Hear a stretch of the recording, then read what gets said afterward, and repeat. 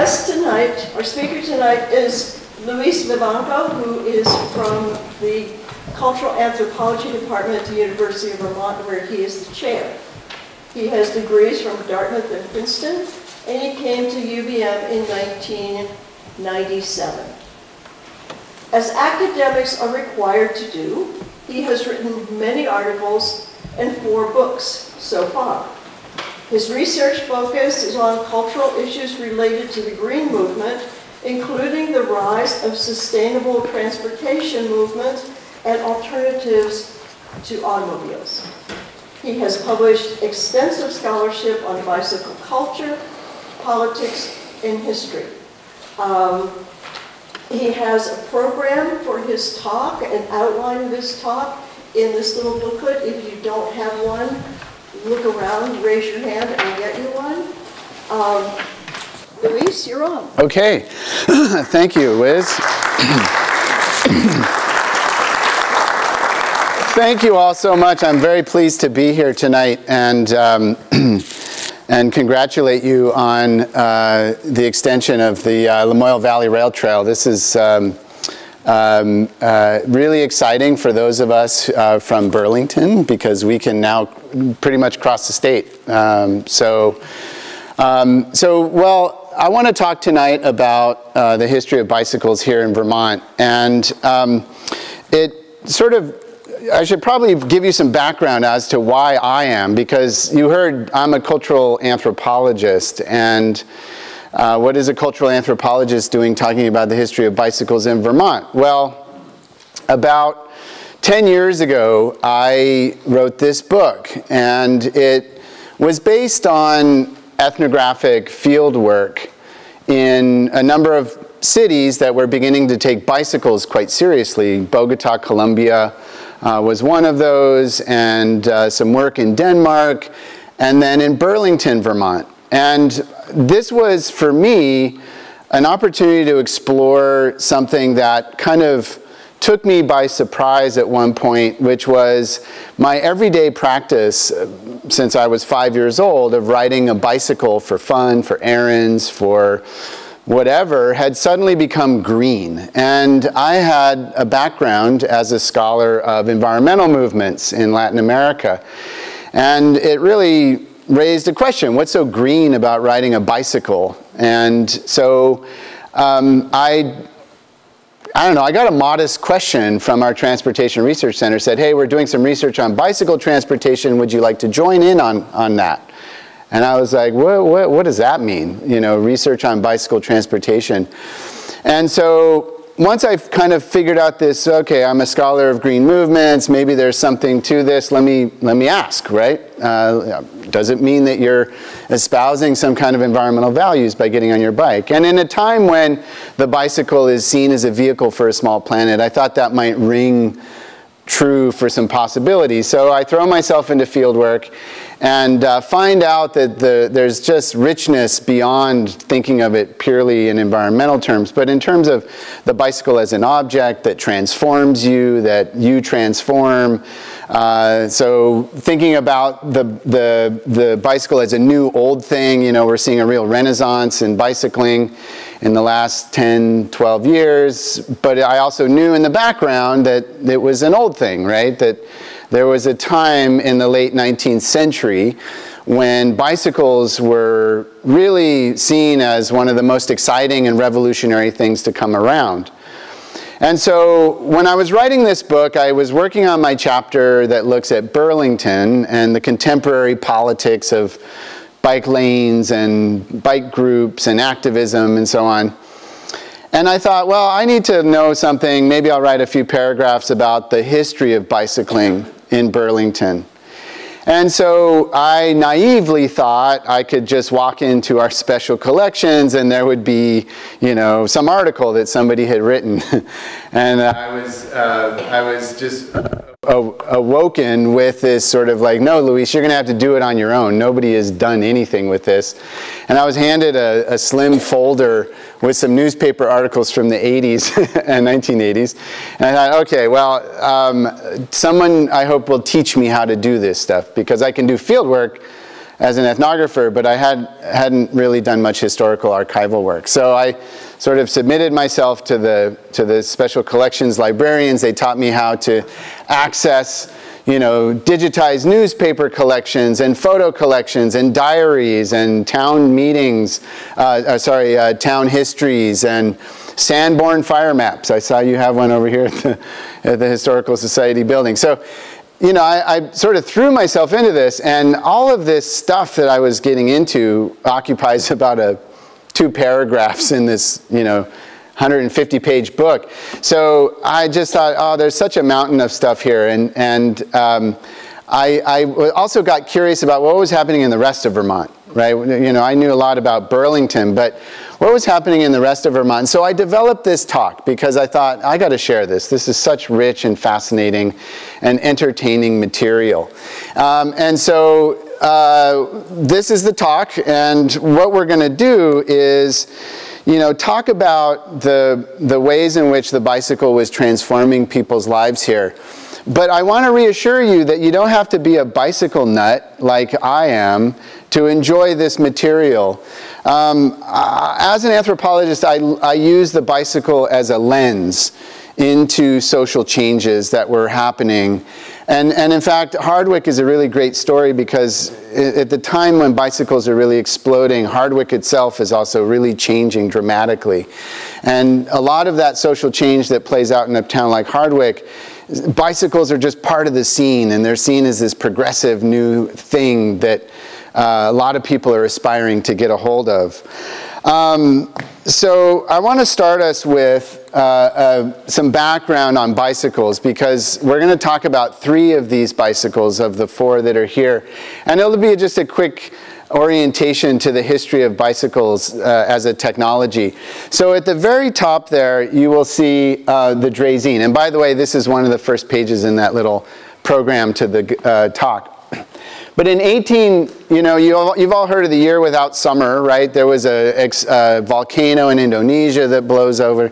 Northern Europe, Vermont, they have a year without summer. And there was a German nobleman by the name of Karl von Drais who had long dreamt of inventing a horseless carriage. He never quite succeeded at that, but when this year without summer came, he saw all these horses dying because the oat harvest had failed in northern Germany, and he said, now's my chance. I'm going to invent a horse replacement. And so he creates this thing out of wagon wheels. It's called a Draisine. It has lots of names, a Laufmaschine, because it was a running machine. So you would straddle it and you would run. The steering was very rudimentary, and to the point where the earliest ones you could hardly steer. You just got in some tracks and hoped for the best.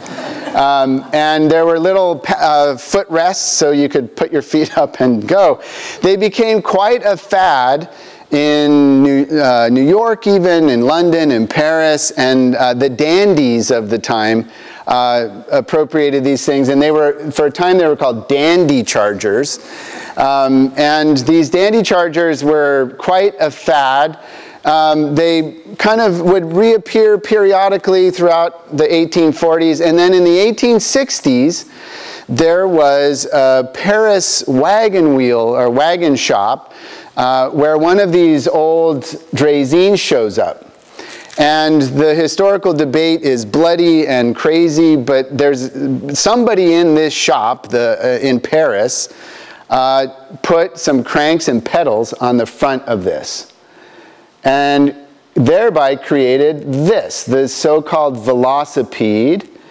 And by 1868 we have these things, and they were called bone shakers because they were about 150 pounds. They're wooden, heavy wood, wagon wheels, and so you would trundle along pedaling your way, and they were incredibly bumpy, so they would shake your bones. The first word bicycle, the first time you really see the word bicycle being used is in association with these bone shakers. In 1871, so not long afterwards, so there's just a really rapid evolution of this technology. And people want to go fast on these bone shakers. So the way you go faster on a direct drive vehicle is you grow that front wheel. right? But of course, if you're already at 150 pounds and you're using wagon wheels, this is going to become impossible. So you see real technological innovation happening with wheels, and you see the tension based spoked wheel invented for this purpose. So the wheels can get much, much larger, and then you see the bending of steel tubing. So this is a really tremendous jump forward technologically, and these become very, very successful. They're the high wheeler, the penny farthing. Yeah, it's often how we hear them. The ordinary. Those front wheels could be as many as 50 inches, even bigger. And people really were doing all kinds of incredible things on these. Racing, there was an incredible fascination with bicycle racing on these things. And the very first bicycle to go around the world was on one of these. In 1884-5, a guy named Thomas Stevens, who came and gave a talk. He was a British-American guy. He gave a talk in St. Johnsbury on this ride around the world. He wrote a book called Around the World on a Bicycle. It was a harrowing story because there weren't roads. And so he was using train tracks many times, and he would cross trestle bridges, and train would come, and he writes about how he couldn't get to the end when the train is coming, and so he would kind of go over the edge and hang on to the trestle while holding on to his bicycle below him while the thing rumbles overhead. So you might have guessed these things are incredibly dangerous. That term header comes about because people would shoot over them, they would hit a bump, they would, fly over and actually kill themselves. And lots of injuries occurred with these. So the race was on to figure out a safer bicycle. And in 1885, the guy who basically invents this, a guy named James Starley, invents this. It's called the safety bicycle for obvious reasons. It's much safer. And it's basically what we do have today, right? We have a version of this. And this thing becomes even more exciting after 1888 when an Irish doctor named John Dunlop has a sickly son who enjoys the bicycle, the wheel, as it was often called, but didn't like the bumpiness of the solid rubber tires. And so John Dunlop invents the pneumatic tire, which we all know so well today. So this is we'll see the three of these bicycles. And so let's dive in.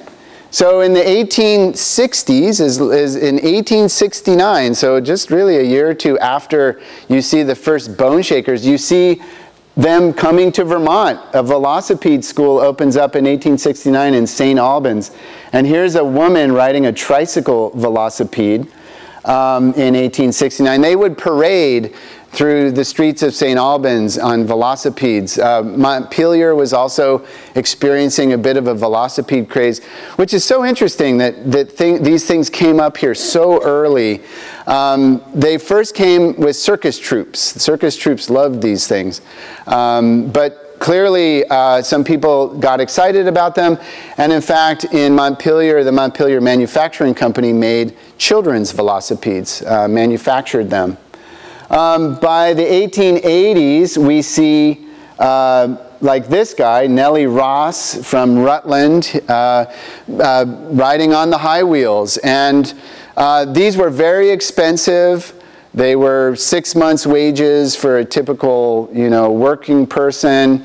So the people who rode these bicycles were elites, and they organized themselves into clubs, wheelmen's clubs. And they typically rode their bikes together in military formation. And you can see a kind of military bearing with their uniforms. And they had very beautiful, elaborate emblems for their clubs.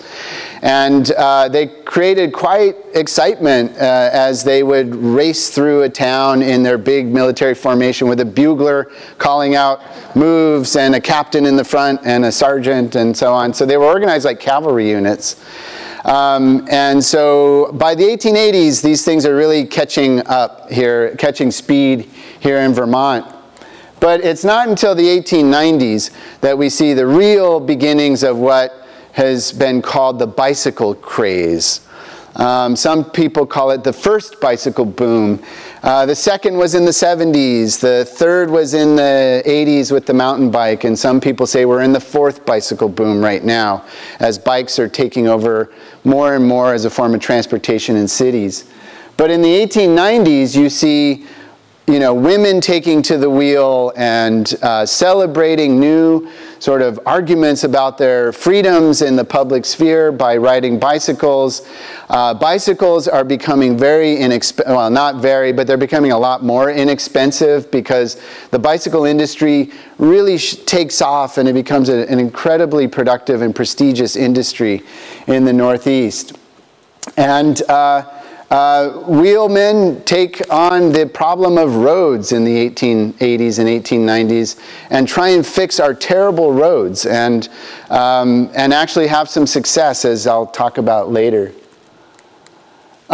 This was so popular that in the 1890s, Burlington had 10 different retailers of bicycles. So this is with a population of 20,000. And today we have 43,000 and we have basically 5 retailers of bicycles. So half the population, double the number of bike shops. Really interesting, right? That this was such a craze and everybody was getting in on this business. So there was one dedicated bike shop, Lane's Bicycle Livery. If you were a visitor to Burlington in the 1890s, you could go there and you could rent a bicycle for a short term. If you rode to the Howard Opera House, there was valet bicycle parking waiting for you in the 1890s. But everyone was getting in on this. George Hager ran a hardware store. He sold harness trimmings, and he sold Victor and New Mail bicycles as well. And L.M. March, who was a jeweler dealing in diamonds, watches, clocks, jewelry, had optical goods and bicycles. And down here, E.H. Vancour, an electrician supply house, construction materials of every description, had a bicycle department. Right? So bicycles were really very exciting, and people really understood that there was a mania associated with bicycles. This is a cartoon from 1897, the latest disease, bicycle mania. We all have it. And it's really very fun to look at this up close because there was a moment in American history when bicycles were imagined as the future. And cities were imagining reorganizing themselves for bicycle transportation systems. And rural areas were starting to build pathways to each other so people could transport themselves with bicycles. And everybody wanted to be in on this. And so this kind of, satirizes that. Bicycle complexion powders, bicycle jewelry, bicycle books, drink bicycle soda, bicycle tonic, bike liniment. And so this is fun. I'll get into this a little bit in my talk. Cures bicyclist diseases. Bicycle face cured. Bicycle face was a much feared disease and malady that was associated with bicycling that could be caused either by the struggle to hold a bicycle in balance and your face would get stuck in a contorted position, or because you were going fast all the time and your sort of face would get stuck as it's stuck back here and your eyes were popping out.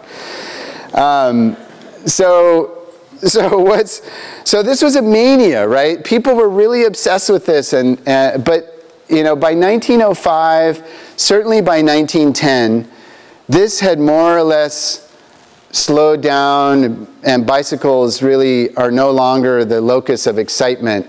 People are really shifting their attention, and so the bike craze just dissipates. But here's the thing. It was not simply a fad. There's a lot that we take for granted today that was playing out in that decade and a half, 2 decades of the bicycle craze. So for example, and these are they provoke enduring changes that You know, I'll give you one example. I'll give you several examples, but one that I find especially compelling as an anthropologist is that it created a certain kind of experience that people really wanted and loved. And that was the experience that we take for granted today of effortless speed, right? You could just go kind of as fast as you could make your body go on a bicycle, and you could point it in the direction you wanted to point it. And so people got fascinated with the idea of just going fast without much effort. They had trains, of course, but trains were thought to swallow you up. You didn't have what they thought of as automobility, right? The ability to just kind of move in any direction. And so, so people were obsessed with speed in the 1890s in particular. Bike racing was the NASCAR of the era. And there were all kinds of speed records being broken constantly by people on bicycles.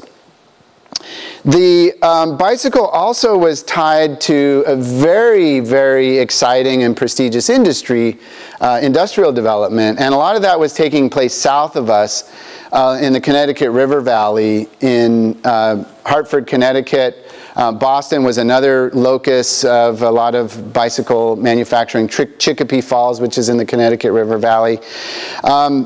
The bicycle is well known to have laid the technological and industrial groundwork for the automobile that emerges out of that. So for example, the ball bearing was sort of refined for the purposes of the bicycle, the bending of steel tubing. As soon as people could, beginning in the 1880s when internal combustion engines are being developed, they're attaching them to bicycles. And so people are experimenting and tinkering, and it eventually creates this incredible industry that in New England at least is based in the precision manufacturing of sewing machine factories that were converted to become bicycle factories. The Columbia Bicycle Factory, for example, was cutting edge industrial practices. And so one of the interesting things that they did was they set up an electrified assembly line. They were working 24/7. They basically hired Thomas Edison to come in and electrify their factory so that they could produce thousands upon thousands of bicycles 24/7. And imagine this, a young Henry Ford, who was a bicycle mechanic, went on a junket to Hartford and encountered this. He was blown away. It planted some seeds for him to think about when he, like many other bicycle workers and owners, they eventually got into cars. And so he took that. His imagination was inspired by what he saw in that factory, and he put a lot of it to work in the Ford Motor Factory. There was the legal groundwork, the traffic laws that were developed for bicycles were converted to automobiles. There was also a reordering of gender relations as women are taking to the bicycle and asserting their autonomy. They're asserting their political rights by using the bicycle. Their bicycle is closely associated with the suffragist movement and the temperance movement because, as it was said, you cannot ride home drunk on a bicycle. And women in particular were really focused initially on just changing their clothing and fighting for the right to exercise it with sort of freedom of bodily movement. People were developing new ideas about recreation, how you should spend your leisure time using the bicycle. The bike was seen as an escape from dirty cities, so Vermont and New Hampshire became destinations for New York bicyclists and Boston bicyclists. So people were really pushing their physical limits on these things. At the same time, the bike really was causing all kinds of social disruption and commotion. You know, bicyclists are riding fast in city streets and threatening pedestrians, and bicycle laws have to be created. Religious leaders are seeing the decline of attendance at church on Sunday mornings as people would rather go for a bike ride.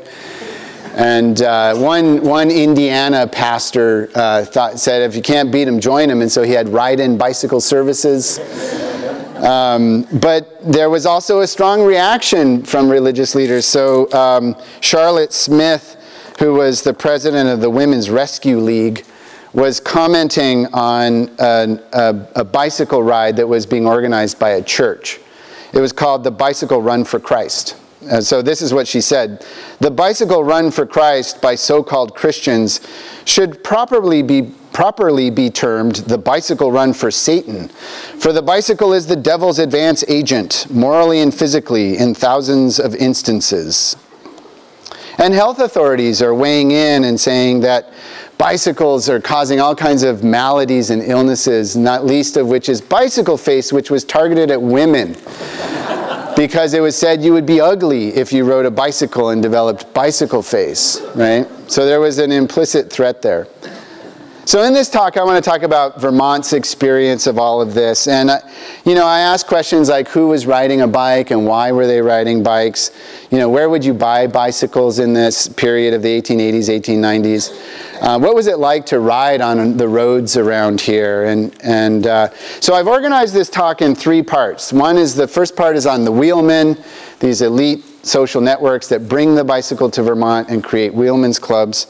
And then I'll talk about the new woman, the ways in which the ideas of the 1890s, the new woman emerging, who's more autonomous and free, they appropriate the bicycle. And then good roads. And Vermont occupies an interesting and important place in the politics of roads, which I think you'll appreciate at the very end when I get to it. So the wheelmen, here's the Bicycle Club of Swanton in 1893, snappily dressed, posing with their bicycles. Many of these individuals here were clerks. By the early 1890s, you see middle classes and aspirant middle classes beginning to get into bicycles. But before that, it was really a very elite object. As I said, the high wheels were expensive. And, these people were joiners. They created a lot of fraternal organizations. And so when the bicycle first arrives, it's thought to be appropriate that you ride a bicycle in a social group with peers. And it was men, right? So because it takes a lot of time and athleticism, they called it athleticism, to be able to ride these things, practice, right? And so the early wheelmen in Vermont in the 1880s were largely, lawyers, doctors, publishers of the newspapers, and so on. And by far the most influential wheelmen's club we had in Vermont was in Brattleboro, the Vermont Wheel Club. It was the second longest running wheel club in the United States and one of the very first that was founded in this country. And part of it is Brattleboro was tied to, it's in the Connecticut River Valley, very close to, Massachusetts and Hartford, Connecticut, where you see the manufacturing beginning to emerge. So all of these sort of business ties, you see bicycles immediately come in through Brattleboro. And the Vermont Wheel Club establishes itself. You didn't even need to have a bicycle to join. You just had to be an upstanding male citizen. And they built an incredible facility which had visiting guest rooms, so wheelmen who were riding through could stop and spend the night and be feted in a large banquet hall that had their famous symbol, the winged wheel symbol, on all of the silverware and the plates. So this was sort of a very important organization for Brattleboro. They sponsored a baseball team. They had field days events. They had a great racing team that was known throughout the East Coast as a really competitive team. But everyone in the rest of Vermont also knew that something big was happening there, and the elites of Brattleboro were involved with bicycles. So if you were wanting to go for some state office at that time, you would make it down to their winter ball and Glad Hand, because this was southern Vermont's most influential people. In Burlington, we had a wheel club, the Burlington Wheel Club in 1886, standing there in front of the Fletcher Free Library. And what's so interesting about this is this didn't last long. This club was there for about a year and a half, because in 1887, the Lake Champlain Yacht Club was founded. And so all of these guys sold their bicycles and bought yachts, right? So they wanted, so what was the most prestigious object you could get at the time, right? Apparently the yacht outshines the bicycle, but in other parts of Vermont, the bicycle remains a very important prestige object. Here's an early wheelman. This is Joseph Auld, who was the president. He was in that photo of that Burlington Club in 1886. He also bought a yacht in 1887. But here he is. He wrote a book called Picturesque Burlington, which is in 1893, which is a beautiful little book of landscapes and getting to know the countryside around Burlington. And if you read it, it mentions bicycles maybe once, but it's very much a wheelman's sensibilities because it promotes landscape appreciation. There was this sort of prestige that was accruing to people who could look at nature and mountains and lakes in new ways. So not surprisingly, the early cyclists were also getting cameras, and they were doing a lot of sketching. So they often called themselves land seers, this idea that they could sort of see the land with new eyes by using their bicycles. And you see that sensibility in Picturesque Burlington. The other thing is that these early wheelmen were tinkerers, and so Joseph Auld was tinkering with gearing systems in the 1880s. In 1883, he filed for a patent for a tricycle gearing system. So kind of, you know, people who, were educated, were very interested in the technology. They were seeing the technology as a really progressive phenomenon. In Rutland, they formed one of the early clubs here in Vermont too, the Rutland Bicycle Club. That guy, that first image I showed earlier of the high wheel, that was Nellie Ross. He was the captain. His father was the president of the Lincoln Iron Works, and he eventually became manager of that. So he's in this club. These guys had a great aspiration to build a skating rink so that they could practice their tricks and ride year-round in the winters. And in fact, there was an interesting association between early bicycles and skating rinks. So roller skating rinks in particular, roller skating was just taking off. And wheelmen would sometimes buy a skating rink. But these guys, they built one. And it was quite a spectacle. It was considered to be one of the finest skating rinks in New England. It opened in July 4th in 1884. They had a fantastic opening event. And it cost them $15,000 to make, which in today's money is about $430,000. There were 1,200 seats in this facility, 800 on the bottom, 400 up top. They had gas jets, chandeliers. But this was the great mystery. I saw some tidbit somewhere at some point that the next year in 1885, the thing sold at auction for $2,325. This was the mystery. I was like, how the heck did that happen? You know, there's a huge investment. And so I doggedly tracked down this story. Like, there's like 2 people in Vermont who really care, but I'm one of them. And I tracked down this story. It turns out that when these young guys went to they got a bank loan to pay for all this. You know, they were wealthy, but not that wealthy, right? So they got a bank loan, and the clerk in the City of Rutland offices wrote the collateral incorrectly. Well, they were putting in a cutting-edge heating system in the basement, and the company that was putting in the heating system caught wind that there were some problems at the clerk's office. They sent one of their agents. It turns out, yes, that this is all messed up, and so basically the heating company puts a lien on the whole thing. And so these poor guys are like, oh, I guess, well, we'll just put it up for auction.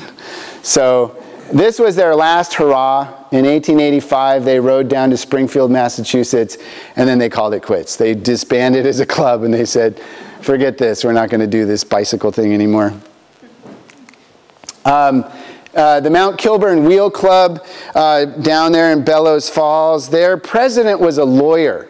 And lawyers would love to put on mock trials. And so wheelmen's clubs were more than just bicycling, right? They would have, you know, in this case, they had ladies' nights, and they would put on mock trials. This describes, from 1894, a trial that they put on for the larceny of a Plymouth Rock rooster. And they wanted to demonstrate how a trial works. And as they said, aside from the rare fun of the occasion, the entertainment will be exceedingly interesting to ladies and others who have never attended a real trial. So you know, this was the heart of social life in Bellows Falls, was, you know, to go to their ladies' nights and go to their concerts and balls and all of that. In the Upper Valley, there was another real focus of excitement. In 1895, there was an enormous parade in Woodstock. And here's a picture of it. And I'm going to read this to you. This is the newspaper article about it. But you could get as many as 500 wheelmen show up in Woodstock to go on a parade. That's what wheelmen did. They loved parading about. And so this describes that parade that took place here. A bicycle meet and parade under the auspices of the Wabeno Cycle Club was held at Woodstock last Friday afternoon and evening, and was a brilliant and successful affair. Stores and residences were elaborately decorated, and in the evening the entire village was beautifully illuminated by over 3,000 Japanese lanterns. You can actually make them out in the background. The Hartford and Lebanon cycle clubs and cyclists from adjoining towns were present. The Woodstock Railway Company running a special tram. About 200 wheels were in line, and the parade was witnessed by several thousand people. There was a fine display of fireworks in the evening. Woodstock Cornet Band, discoursed music, and refreshments were served to all cyclists and visiting friends in the town hall. So a bicycle parade turns out thousands of people, right? It becomes the center of, you know, community life. And there's an interesting sort of footnote in here, this sort of Woodstock Railway thing. They ran a special tram. So the way you got around as a wheelman was you would get your bike on the train to go visit your friends at other cities or go to a parade. Some people would ride, but the roads were terrible, so you would get on a train. And one of the big political pushes for wheelmen, remember these are influential men, was to get permission to bring their bicycles on for free on the trains. They took it up with the state legislature, the Senate denied it, but the railway companies were smart. They said, nope, you can bring your bicycles on the train. So they were actively lobbying the train companies. Now, some of you who are cyclists know that we fought long and hard to get our bicycles on the Amtrak, which we recently successfully achieved. So they had already done this, right? They had already figured out that, you know, the trains would be advantageous to bicycles. Here's another fun little element of the Woodstock story. I ran across this photo. Someone gave it to me. I didn't think much of it until I saw that. So this is the home of a guy who owned a pharmacy in Woodstock in 1900. And in the background you see this crazy bicycle. And that bicycle was called a Star Rider. And it was the Mercedes of bicycles of its day. It was a very innovative bicycle that was a transition between that high wheeler and the safety. And so this bicycle was in around 1884, 85, 86. And so it's the bigger wheel is in the rear, smaller wheel up front. And it had sort of a treadle system, so it weren't spinning pedals, you were just sort of pumping. And this has an interesting connection to Woodstock. So the Star Rider, this was the first bicycle, by the way, that rode down Mount Washington in 1884. A guy, a nutcase named Hazlitt, rode it down. But here's John Stout, who was riding down the Michigan State Capitol steps. He was like the Tiger Woods of that era. on a bicycle. And I mean, that's incredible, really. But this was such a popular bicycle that there was a song that was created. I haven't found the music, but I found the cover. But anyway, this bicycle was manufactured by H.B. Smith Machine Company. So that's the Vermont-Woodstock connection. So H.B. Smith was a young guy born and raised in Woodstock, Vermont, and he got into the manufacture of woodworking equipment, precision woodworking equipment. And he was very, very successful. And his ambitions transcended what he could do in Vermont. And so he moved to New Jersey and he bought a township. And he created a factory there where he could just have enormous scale of creating this fine precision woodworking equipment. And then one day a guy shows up who has plans and a vision of this Star Rider. And the guy says, you have the kind of precision manufacturing equipment that I need to make this bicycle. Would you go into business with me? And so H.B. Smith, you know, being a savvy business guy, sees the opportunity. He wasn't a bicyclist himself, but he knew there was a great opportunity here. And they made a ton of money on these bicycles. H.B. Smith eventually bailed on the bicycle business and really focused down. But anyway, there's our Vermont connection to a very famous bicycle. Enthusiasm in the Northeast Kingdom is especially high for bicycles. The Fairbanks company made a bicycle beam, a precision bicycle beam for weighing bicycles. They were at shops all over. The top bike shop for sales in the 1890s, it was in Lyndonville, interestingly. And in St. Johnsbury and Lyndon, a group of wheelmen came together to create a bike path between the towns.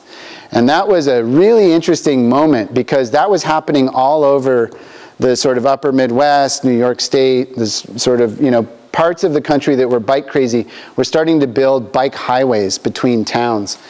In Vermont, our ever-conservative Senate denied that as something that the state would support, but these folks did up in St. Jay and Lyndon. Down the road in Morrisville, they were selling this really funky bicycle in 1902, the Knowles spring frame. Morrisville had its own bicycle craze. This was Wheelman's Day, June 2nd, 1895. On the other side is this sumptuous meal at this hotel. The hotels really tried to attract the wheelmen to come in. And of course, Hardwick had its own bicycle craze. Ira Shattuck was really the one who brought this in. He was a very central figure in this town clerk, eventually became postmaster, Republican committeeman, and also a business owner. He owned a jewelry store, and also he manufactured watches there. And so I like his ad here, the Sterling, built like a watch, right? He's selling bicycles using the metaphors that he knows, right? He was a very influential figure, as you'll see in a sec. But he did have competition. C.M. Warner over in East Hardwick was selling some very fine bicycles, and he listed how many he sold every season. He wanted you to know that that was the place to go because he'd tell you exactly how many he sold. And as it said in the Hardwick Gazette in 1898, with the number of wheelmen Hardwick possesses, it should not be without a large and well-regulated bicycle club the following season, or the coming season. And so where was that bicycle club? It never seemed to form. This is a new mystery for me. And I don't know why, because wheelmen's clubs were really common. I'm starting to think that maybe it was because Hardwick was a step behind the times. So the peak was 1896. And here in 1898, they're saying, hey, let's organize a bike club. Let's all sell bicycles. And of course, this was a time when Hardwick was undergoing a lot of transformation, right? The beginnings of the building granite industry are really taking off. You see a lot of immigration into the town, workers coming in. There's increasing class stratification. But the bicycle is a key part of these sort of changes because, you know, Ira Shattuck in particular is a key figure, and he organizes to create the Prospect Park, which is a racetrack. They also had baseball fields. And what really takes over here in Hardwick, maybe more so than many other towns that I've looked at, is bicycle racing. People were really obsessed with bicycle racing here, including Ed Apple, who he was initially, probably when this picture was taken, he was a foreman at the Hardwick Gazette, but by 1911 or so, he is the publisher of the Hardwick Gazette. So bicycle racing was a big thing, and you can imagine there was always prizes that went along with this, and Ira Shattuck was always the organizer because it was at his Prospect Park. So the #1 prize, this is another unique thing I saw, the #1 prize was always a watch or some kind of piece of jewelry. Interestingly, in other places like Burlington, you would get a camera, right, which was a real prestige object back then. And then the lower levels would get bicycle tires or something like that. So Wheelman promoted racing. Oh, and let me just back up because it's important to recognize that the speed, that obsession with speed, was so great that that we kind of can be snooty about our own speed on bicycles, you know, with our carbon fiber and our aerodynamic and so on. But I've studied many races that have happened, and a lot of the races were around a track like you had at Prospect Park. But other races were just on the countryside. They would follow a road, and they would be a 40-mile race or a 25-mile race. And what's most astonishing is that the typical bike race was averaging about 20 miles an hour. Averaging 20 miles an hour. Now, these are bicycles that are largely single gear, right? Most of them were fixed gear. Some, you know, there were such things as freewheels, but they weren't very common. So people were riding really, really fast, and they were incredibly accomplished athletes, right? So if you're averaging 20 miles per hour on roads around here today, you're doing pretty well. But imagine those roads being terrible on a single-speed bicycle with no gears. So. They also celebrated feats of endurance. They're really pushing their bodies in all kinds of ways. And this is a little tidbit from the Herald and News from West Randolph from 1894, describing 2 crack Woodstock wheelmen, Irving Ransom and Max Mass, started Sunday morning at 2:30 and rode to Littleton, New Hampshire, a distance of 83 miles. So they just head out for a bike ride. 83 miles later, they're in Littleton, New Hampshire. Their plan was to stop there and turn back and head back to Woodstock, but they decided to keep on going. They went to Woodsville, they stopped in St. Johnsbury, and then after 158 miles in 23 hours, they took a short rest, and then rode another 52 miles home. This is newsworthy, right? This is important news in the state of Vermont, and not just Vermont, in other states as well. As people are pushing, you know, that bike to do things and their bodies to do things they've never experienced before. The other thing that Wheelman promoted was orderly riding. Now remember, riding a bicycle was thought to be most appropriately done with your peers in formation. And so there's a lot of pressure among wheelmen to normalize that style of riding. But the newspapers were full of advice and you know, talking about these norms. So the Burlington Free Press in 1895 advises us, always keep to the right, always keep your wheel clean. In passing another rider or vehicle, keep to the right. Keep off crowded streets unless you have urgent business there. Don't forget that pedestrians have rights. It often saves bitter thoughts. And then this is a really fascinating thing. So as I said, people are figuring out the norms of bicycling. And this was a tidbit from the United Opinion of Bradford, 1895, called Cycling Etiquette, and I'll read it. Every sport has its rules of etiquette, and a system of exchange of courtesies must be adapted to cycling conditions. A question that is causing a great deal of agitation relates to the mode of greeting among wheelmen and wheelwomen.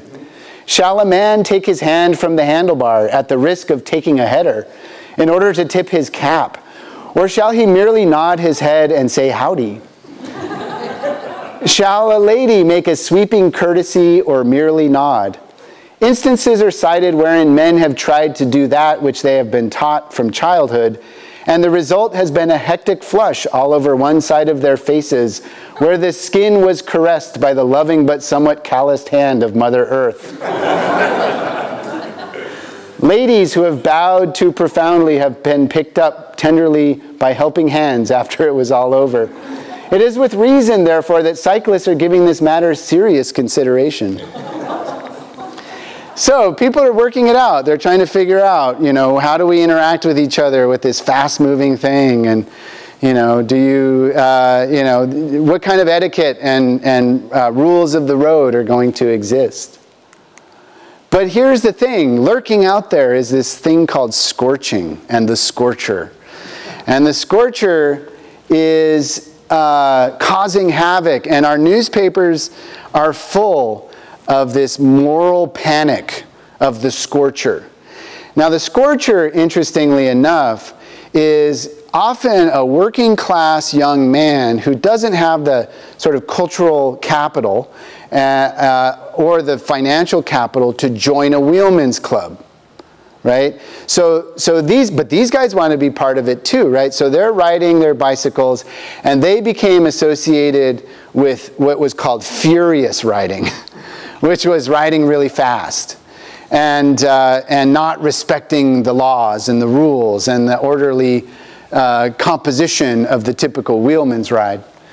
But this article from 1899 captures the kind of feel of that moral panic and the kind of the exhaustion with it, because it starts with this. Another accident occurred Tuesday evening as a direct result of the ever-present bicycle scorcher. And it happened right in front of this bicycle shop. This was Lane's Cycle Livery on Loomis Street in Burlington. It's now a student house. A bunch of students live there, but it was a magnificent bike dealer back then. And the mechanic, a guy named Abner Lozo, was scorching down Loomis Street. Maybe he had fixed a bike, who knows, and he wanted to test it out.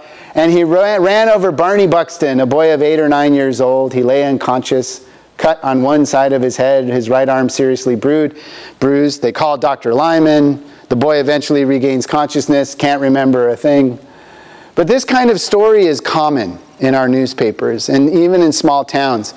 And there was, as early as let's say 1893, 94, towns are starting to ban sidewalk riding and try and keep people from, they're putting in speed limits and so on.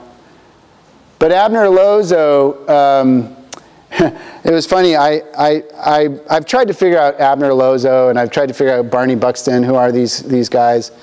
Can't find much, right? But one day I got an email from someone. It's like, Professor Vivanco, my great-great-grandfather was a guy named Abner Lozo, and I hear you're a historian in Burlington. What do you know about him? I was like, oh, he ran over a boy named Barney Buxton. He was a scorcher, right? So wheelmen's organizations tried to get ahead of all this, right? And what they proposed was regulation. And so, as I mentioned earlier, the Bellows Falls Club, the Mount Kilburn Wheel Club, the head of their club was a lawyer. So he was very active in writing laws and proposing laws. And so he wrote this in the Bellows Falls Times in 1897. This idea of regulating bicycle riding. There has been considerable complaint of fast and reckless riding. It is better that the wheelmen take the matter in hand themselves. And eventually they decide that all wheelmen should carry lanterns and bells and keep to the right side of the street or on such bicycle paths as may hereafter be provided.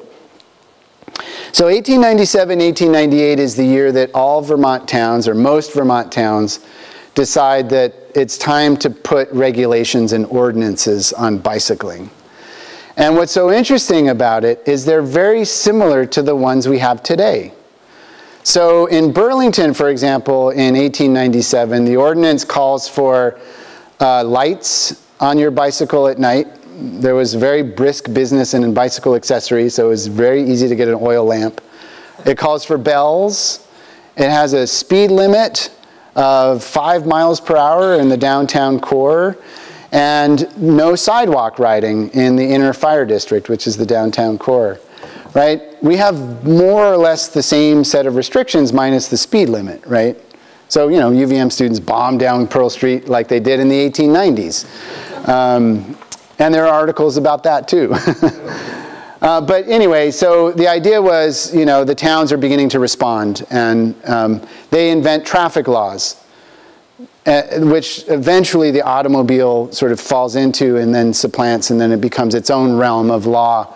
But that idea that you needed to regulate traffic in that way came about because of cyclists. Now, what about the new woman? Part 2.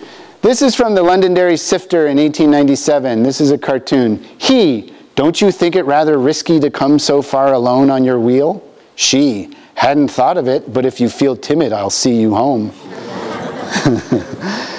So, as I said earlier, the bicycle is really popular among certain women who are appropriating it to, you know, get out in public space in new ways, and they're challenging the idea that you need to have a chaperone because they're going out together in groups of 2 or 3 on bicycles. They're riding with men.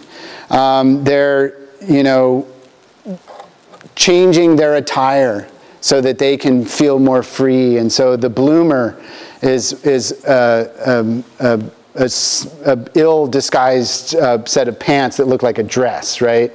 But bloomers were extremely popular, but also controversial. And there was a town in the Northeast Kingdom, I forget which one, but where there was a visiting preacher who was lambasting the women with bloomers in the town and saying that it was leading to, you know, the decline of civilization with these women and their bloomers. And this was reported on by another Northeast Kingdom town, I can't remember which, that said if that preacher came to this town, he would have been killed because we take bloomers seriously here. So, you know, people were, you know, women were really asserting their sense of a new future with the bicycle. And not surprisingly, suffragists really latched onto this. So Elizabeth Cady Stanton wrote, "The bicycle will inspire women with more courage, self-respect, and self-reliance, and will make the next generation more vigorous of mind and body. For feeble mothers do not produce great statesmen, scientists, and scholars." So the newspapers here in Vermont are full of, you know, references and conversations about the woman and the wheel. The coming woman will be the woman whose mother rode a bicycle and thereby made herself fit to be the mother of the coming woman, says Ida Trafford Bell.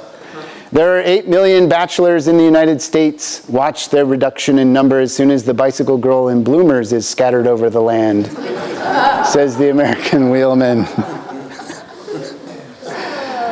So there's a lot of conversation, as I say, and again, it circulates in some cases around the norms, and the norms around women, you know, becoming engaged with men outside their families in new ways. And this is an interesting and fun one called Selecting a Cycle Teacher. This was also in the Free Press in 1895. Most cycle depots will send up a man to teach any of their own customers, and many ladies have learned in this fashion. Personally, however, it seems to me that if one must clutch any male thing wildly by the neck and fall into his arms 10 or 20 times in the course of an afternoon, a relative or intimate friend is better than an unknown oily mechanic.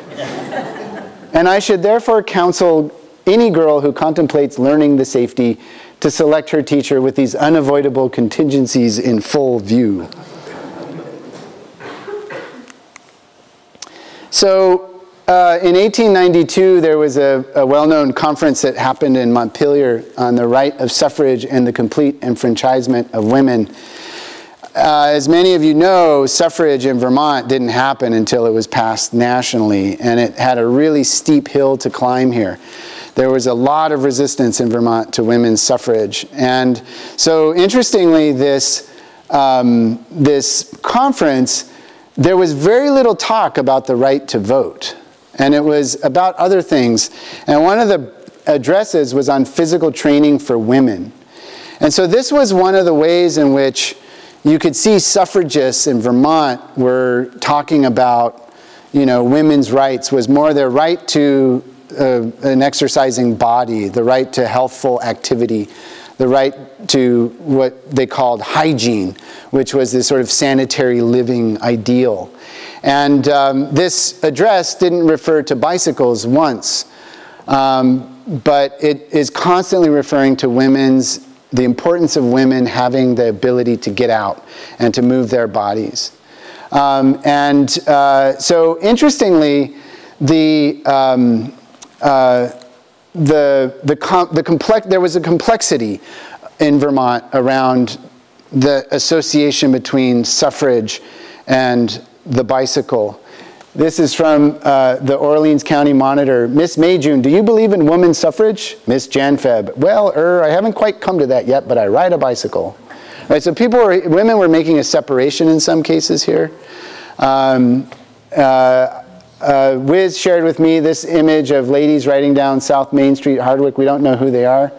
$50 if you can figure that out. But here's the Wells women. She was married to General William Wells, one of the heroes of Gettysburg.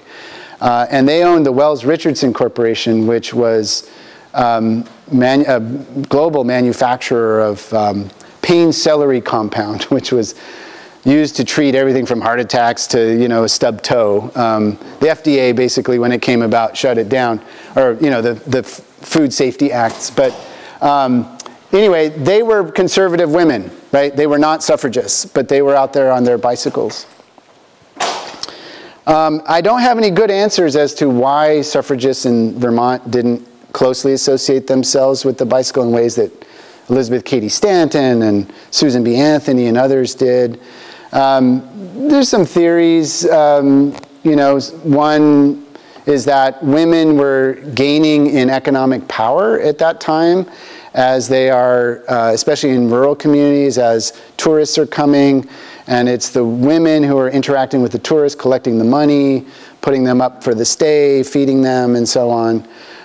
There was this idea that Vermont was already a bastion of American democracy, and so women did have, beginning in 1872, certain municipal rights of suffrage, where they could vote in school board elections and things like that. There was a very strong idea in Vermont that the public sphere was a male sphere and the private sphere was a women's sphere. And so, you know, suffrage as a political effort really, you know, as I said, struggled to gain steam. And I think it was the suffragists in Vermont didn't want to associate with the bicycle too carefully because it itself was controversial. People were fighting over the bicycle, and they didn't see that maybe it was politically advantageous to associate with the bicycle. There was also a lot of health concerns targeted at women about their use of bicycles, and a huge health debate played out in the 1890s. The best RX is a ride, take it instead of going to the druggist. So this is one side of that debate. And there was this idea of bicycling hygiene being promoted. It opens up the pores, which should be treated with ablutions of water. You should know how to breathe, because breathing through the mouth can cause heart troubles. And be sure your mouth doesn't get parched. It can affect digestion. Drink milk with a few drops of rum in it before a ride. Yeah, so this was how you would ride a bike, how you would prepare to ride a bike. This is incredibly common advice. I see it all over. And interestingly, there was, I didn't know, a lot of this stuff was coming from outside of Vermont, but about 2 years ago I discovered that there was a professor of nervous disorders named Graham Hammond at UVM who studied bicycling and wrote a book about the positive benefits of bicycling, especially for women. His sort of conclusion is something like, you know, in moderation, the bicycle is a wonderful thing for people's bodies. So apparently at UVM we've been studying this for over 100 years. And then this is a really remarkable screed against bicycles, the other side of it. It's quoting a guy named Dr. Heine Marks, who was the superintendent of a hospital in St. Louis. And he's talking about how bad bicycle riding is. And he says, first you have a kind of paralysis of the hands. They call that bicycle hands, by the way. We still have it, right? You get numb hands. And contraction of the chest. This causes congestion of the lungs and leads to consumption. I just want to pause there and say that consumption is tuberculosis. So we're working with that. Furthermore, with men, rupture, varicocele, hydrocele follow, and worst of all, it destroys virility. With women, riding promotes amorous desires. Married women are especially liable to very serious mishaps, including the displacement of the womb. That was a big concern. If the world is not depopulated by the rapidly increasing membership of this suicide club, the human race will die out by reason of lack of manhood and inability to propagate. So there were all kinds of named bicycle concerns and diseases. And again, as I said, some are targeted at women. Besides bicycle face, there was a thing called bicycle feet. And there was, this would happen to women who wore fashionable French boots. And what would happen was their arches would collapse if they rode a bike in these French boots. There was a thing called kyphosis bicyclistarum, which was typical of scorchers.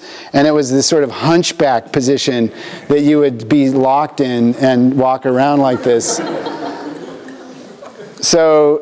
So yeah, big debate, and that health debate really did occupy the headlines in our newspapers. It was lots of concerns about that. But in the end, most Vermonters who were riding bikes fell in line with Graham Hammond. They said, yep, that's, in moderation, this is a good thing. Now, what about the roads? Part 3. Well, as you can see, they were in terrible shape. So, you know, these were influential people in the early years of bicycle riding, and they confronted this common problem that they were very annoyed with, which was that the roads were really bad. And it has a lot to do with how we managed roads up until really the early 20th century. But wheelmen were the first to sort of take on this as a problem and be pretty successful at it. So in 1880, there was a meetup of wheelmen in Newport, Rhode Island. And at that event was an organization was founded called the League of American Wheelmen. Now, that organization still exists. It's called the League of American Bicyclists. It's the sort of the prominent primary bike advocacy group in our country. What they did, though, was so interesting, is they create this wheelmen's organization to fight for the rights of wheelmen who are being banned from city parks, and everyone is in agreement that they got to deal with the road problem. So they create a sister organization called the League of Good Roads. And the bicycle industry funds the League of Good Roads and the Good Roads movement. And they train the wheelmen all throughout the United States in their talking points to go to their local officials and talk up how we're going to change the road system. So the way we dealt with roads was, you know, here's a typical Green Mountain Road. That farmer was likely going to be in charge of that segment of road that was proximal to his property. And as a result, he would throw stones out there as he's clearing fields. They would eventually get crushed down. But by the 1890s, we had 13,000 miles of terribly rutted roads that were not built with anything other than local talent and local effort. And so one of the ways you paid your taxes in Vermont for a long time was by working on the road. And the towns more or less controlled or dictated what would happen to the roads in the town boundaries. That doesn't mean that they worked on all the roads. Typically it was the neighbors that would. But it meant that we had several hundred towns that each had different approaches to roads or neglect of roads. So how did wheelmen know what was a good place to ride? Well, they shared intel. And one of the things that they did was they would write to each other about good rides they'd taken and provide advice. And this is a really novel way one way that this occurred. It was called 10,000 Miles on a Bicycle. It was published in 1887. And it was a guy named Carl Crone. Well, his real name was Lyman Bagg. But for some reason, he needed a pen name, and it was Carl Crone. And he rode all throughout New England and the upper Midwest and into Canada. And he had this really novel way to fund his bike ride, which was he would take notes from local wheelmen about the good rides, and then they would give him each $5, and he said, "I will send you the book when I'm done, and then you'll know all the great rides that you can go on, because all the wheelmen are going to pitch in and share all the details." So he was in Vermont. And about 13 of our wheelmen bought this. They were subscribers. It's kind of a who's who. This book is like 900 pages because it's a who's who of 1880s wheelmen in the United States. And as I said, there was 13 Vermonters who bought this. And he describes, this is just one section where he describes his riding in Vermont. So if you ever are playing Vermont Trivial Pursuit and someone asks, when was the first century ride in Vermont? The answer is right here. The longest day's ride previously taken in Vermont was on July 9th, 1883, by two Rutland boys, W. Eggleston and N.S. Marshall, 100.5 miles. So, they were on high wheels, because that's what was then. That was the bike that was the one you used then. And they rode 100 miles, which was an incredible feat, really. But, there's just kind of mundane details. He's talking about the roads as fair and, patches of sand here and there. Some stretches are unrideable. Later, there was a thing called the Vermont Road Book, which was sort of like a triptych. You remember the AAA would have triptychs? They did that back in the 1890s. And you would go on a sort of curated ride. It would tell you where to turn and all that. So they would share intel to avoid the bad roads. And the bicycle industry is feverishly supporting a good roads movement. And Albert Pope, who was the founder of Pope Manufacturing, they made Columbia bicycles. I'm sure somebody here has had a Columbia. Probably the most prominent bike company at the time. He would go around the country and talk about highway improvement. An eminent writer, and this is it's so interesting to sort of see how they thought of this. An eminent writer says, "The road is that physical sign or symbol by which you will best understand any age or people. If they have no roads, they are savages, for the road is the creation of man and the type of civilized society." There are so many ways, as an anthropologist, I'm just fascinated, because there are so many times I just see somebody saying, the Incas have better roads than we do. It's like they were smarter than us. What's wrong with us? And so the Pope Manufacturing Company would hold essay competitions. Here's one that they had in 1892. And so they invited boys and young men in high school and prep schools and academies and colleges to write essays on the subject of good roads. And they were giving away 100 Columbia bicycles. And so the Pope Manufacturing Company had a road department. So really this close association between this political movement and the industry. Wheelmen were creative. They loved to parade, and so they would do protest rides. And this is the Good Roads Frog, who was known to ride around Vermont and northern New York. This is a trip to Ausable Chasm, and there he is standing at the bottom. But, you know, I think of like, we do Halloween rides today and things like that as a way that they're never politically innocent. There's always this sense of when you have children on the roads and you're claiming the roads, you got the police escort. It's a statement that says the roads are ours too, right? And they were doing that very in your face as well. They were getting out there and saying, we need to rethink roads. So what happens? Well, all of that agitation to improve roads begins to, in the late 1880s, early 1890s, begin to really start changing politicians' minds about the road problem. And in 1892, Vermont is one of the first states in the country to pass a highway law that fundamentally transforms how this country deals with roads. So they centralize control. It's like, hey, towns, you've had 200 years to do this, and it's pretty much sucked, right? So the state is going to take over. Now, this was politically fraught.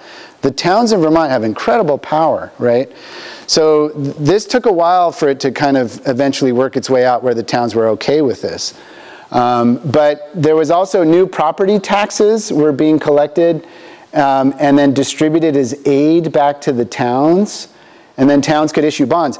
So this was a phenomenon called state aid. Now, we take that for granted today, but it was invented by wheelmen as a way to create funds so that the government could take over and then distribute money to improve roads. And they created a state highway commission.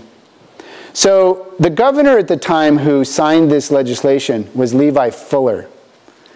And I think it's so interesting to know where he's from. He's from Brattleboro. So think back to the Vermont Wheel Club, one of the most influential clubs in southern Vermont. His brother-in-law was the president of that wheel club. Now, Fuller was not a wheelman himself, but he was being harassed and cajoled, and his ear was being bent constantly on the road issue by his friends, by his peers. So he became quite famous nationally, and he traveled the country giving addresses on the road problem. He was known as the road governor. So Vermont was one of 6 states to do this in the early 1890s. Massachusetts and New Jersey went the farthest. We never gave up complete control to the towns, but they did. They took it from their towns completely. And then 1900 rolls around, and we see the emergence of a new vehicle. You know, the first car to climb Mount Washington was in 1899. Vermont Motor Company established in 1902. Horatio Nelson Jackson makes a famous bet to drive across country. Do you all know about that famous bet? It's a great story. Horatio Nelson Jackson was a Burlington physician, young guy, married into the Wells family. And he was tired of being a physician. He was kind of lost his focus. And so he goes out to San Francisco and he's drinking beer and playing cards one night in 1903, and he says to his buddies, I bet you I could drive a car across this country. And they're like, oh, no way. And so they bet $50, and the next day he goes out and he buys a little red car, and he has a dog with him. And he drives across the country, the first person to drive a car. And of course, there were no real roads either back then. So it was quite an adventure. His car is in the Smithsonian. You could have an exhibit about it. But that's Vermont's role in the history of the automobile. And then those same gentlemen who were on bicycles or yachts get the first cars, right? There were stories about locomobiles that were steam powered as early as the around 1890, 91. And in 1902, Burlington's 4th of July celebration parade, which was for a decade and a half led by the wheelmen, right? Suddenly, you've got automobiles in that, right? So this was the first sort of parade in Vermont with cars in it. What's the horribles? Oh, horribles are a fantastic phenomenon. So horribles are individuals who would be at parades dressed in a very mocking way of political leaders. And they were like clowns. They would make fun of the political class. I think we need horribles back, by the way. Yeah. Actually, I worked in southern Mexico, in Oaxaca, for about 7 or 8 years in a Zapotec community, and they have horribles of their own. They have these ritual clowns who have complete immunity to make fun of the leaders of that town, and otherwise you can't. Right, and so horribles were invented in Massachusetts, and they spread up here into Vermont. The last horribles, I think, were in the 1950s, maybe. But I think we need to bring them back. I think they're online now. And then after 1910, the newspapers are about this. The stories that were once so breathless about the excitement and the arrival of the bicycle and bike dealers sponsoring bike races and so on, they're just replaced by stories that we now know very well, that bikes versus cars thing. And while in 1920, there were only 33,000 cars in Vermont that were registered, and many, many, many more bicycles, you have the car increasingly pushing the bicycle to the margins. It's not really thought of as a transportation thing. It's increasingly seen as a child's toy. And so that conflict is one that we've had here for a long time. And that's the end of my talk.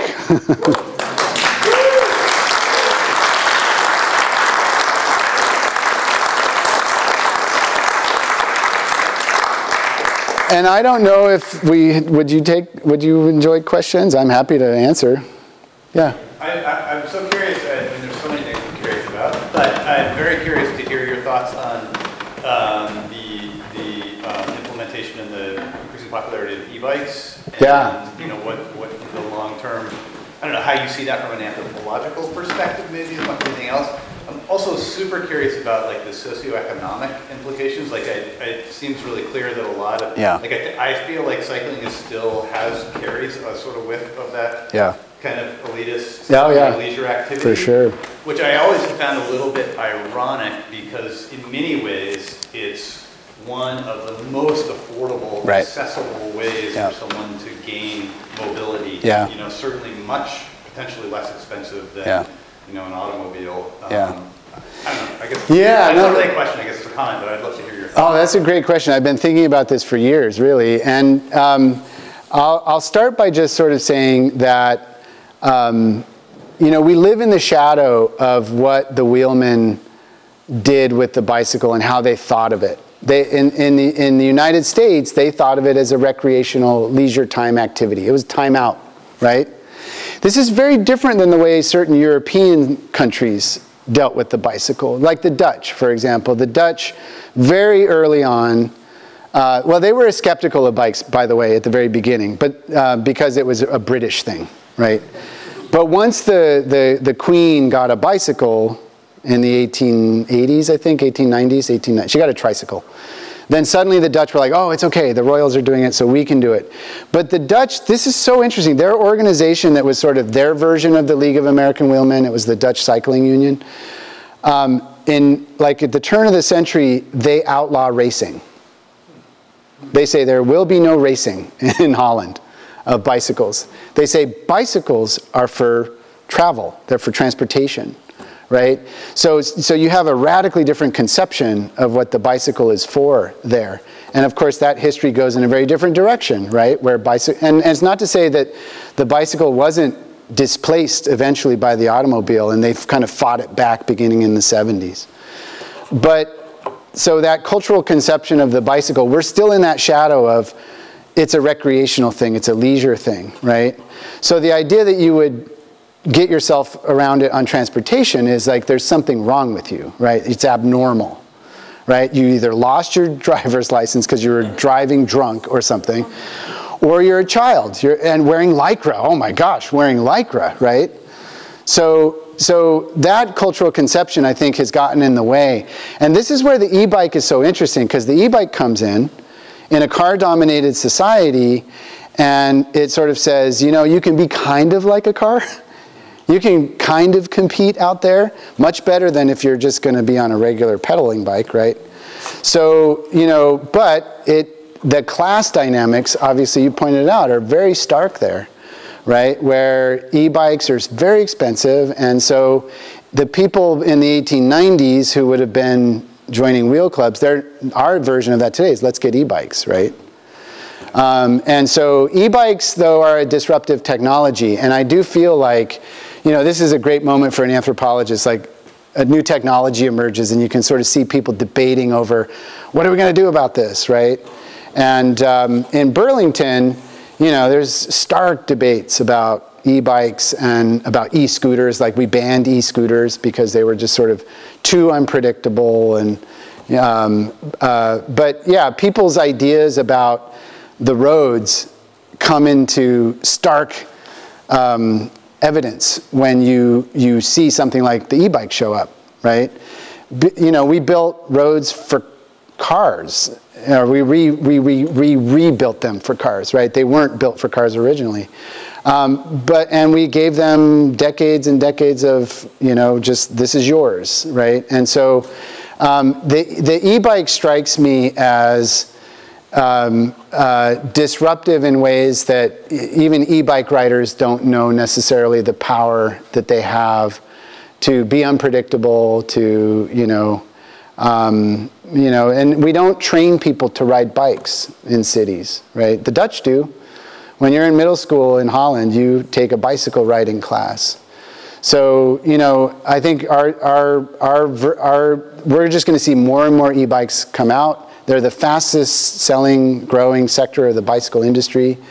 China is awash in e-bikes, right? We Americans tend to fixate on the story of China being a story of them getting cars. No, they're getting e-bikes, actually. And so, you know, there's just tens of millions and hundreds of millions of e-bikes just pouring out. I think it'll fundamentally, well, if it doesn't transform our transportation system in cities, it's going to push them to the brink, right? New York City is a great example where, you know, people are dying because they're getting hit by e-bikes. There's a whole underclass of delivery people who that's how they get around the city. And the city has been remarkably unengaged in trying to figure out how do you train or license or regulate that, right? So it's going to continue, the pressure is going to continue to grow, and cyclists and their advocates are becoming much more assertive about the road and their space on the road. So we're headed towards something, I don't know exactly what yet, but yeah, it's tense out there. And I'm an everyday bike rider, and I just got an e-bike. And I'm like, when I'm with the cars, I'm like, look, I'm going to take my ride away here. I can go 25 miles an hour on that e-bike if I have to. And that's the speed limit, right? So it's requiring new forms of cycling etiquette, like they had to figure out back then. But I'm not nodding and saying howdy. You can imagine what I'm saying. No, I'm just kidding. Any other questions? Well, the manufacturers of bikes that increase the power they have, they increase the speed, and not only with bikes, but with motorcycles, with cars. Right. I mean, that seems to ruin everything after a while. You know? Oh, it's a race, right? At 20 miles an hour, and the next thing you know, they're at 50 miles an hour. They're 1,500 watts or 1,000 watts. I mean. Yeah, it's so interesting, but there's some unexpected twists and turns in that story, and one of those is so people were tinkering and experimenting, right, for many decades with the bicycle. They were adding little motors, and they were adding wheels and tires, and they're figuring out aerodynamics. So Peugeot, for example, in the 1920s is making a mix of three-wheeled bicycles and four-wheeled bicycles and cars, right? And there was just sort of a fluid kind of, there were no real stark boundaries between automobile and pedal-powered vehicles, right?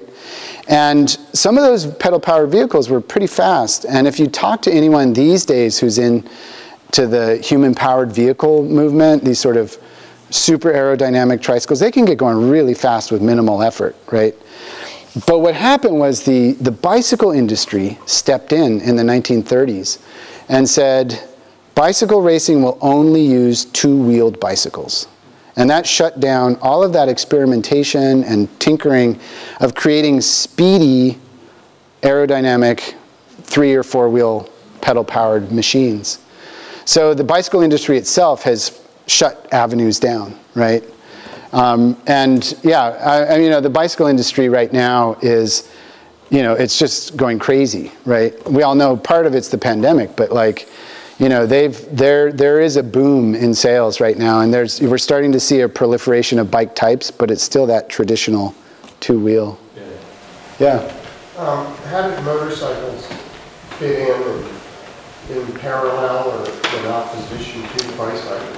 Yeah, it was the motorcycles just sort of seamlessly emerged out of bicycles when people put motors on bicycles. And in fact, bike racing pacers in the 1890s were motorcycles.